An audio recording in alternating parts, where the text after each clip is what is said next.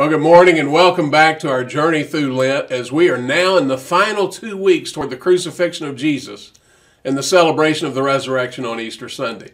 Now, in these final days before the crucifixion, Jesus became even more specific in describing to his disciples what was about to take place.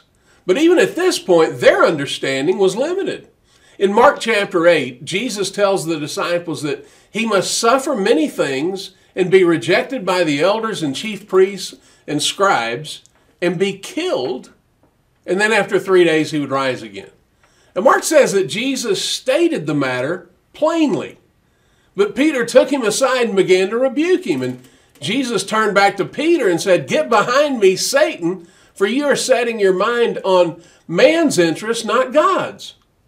Well, at this point, even though the disciples were understanding that Jesus was the promised Messiah of Israel, their understanding of what that really meant was the traditional Jewish understanding of what Messiah would be and what Messiah would do. They thought it meant a literal, physical, militaristic kingdom that would reestablish the greatness of Israel as it was under King David and King Solomon and throw off their pagan occupiers, the Romans. But Jesus kept hinting that as Messiah, it was necessary for him to be rejected by his own people and even be killed. He was the Lamb of God, and he had come to lay his life down for the sin of the world. Well, Jesus then stated what it really meant to be his follower. If anyone wishes to come after me, he must deny himself and take up his cross and follow me. For whoever wishes to save his life is going to lose it, but whoever loses his life for my sake and the sake of the gospel will save it. For what does it profit a man if he gains the whole world and yet forfeits his soul? For what will a man give in exchange for his soul?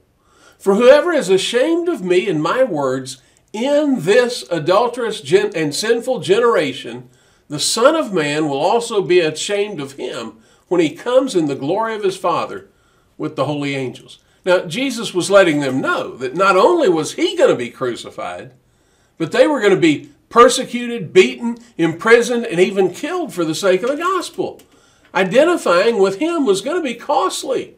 Were they going to be courageous enough to identify themselves as followers of Jesus when there was a cost involved, and that cost could very well be their life? Now, it's also important to note that Jesus referred to this adulterous and sinful generation. He was speaking specifically about the generation that would bring about his crucifixion, the generation that was about to fill up the measure of the guilt of their fathers. They were about to crucify the Lord of glory. Remember, he wept over Jerusalem and said, "Jerusalem, Jerusalem, the city that kills the prophets. How often I would have gathered you to myself, but you were unwilling." Jesus knew what the next 2 weeks were going to involve. He had come for this purpose. He was willingly laying down his life to accomplish the will of the Father, the Messiah of Israel, the Savior of the world, the Lamb of God. Well, thanks for joining me this morning. And if you don't have a church that you regularly attend, I'd like to invite you to join me today, this morning at 10 a.m. at Metroplex Chapel right here in Euless. And I look forward to being back with you tomorrow as we continue to unpack this new covenant inaugurated by Jesus through the crucifixion and resurrection. I hope you go out and make today a great day. I look forward to seeing you.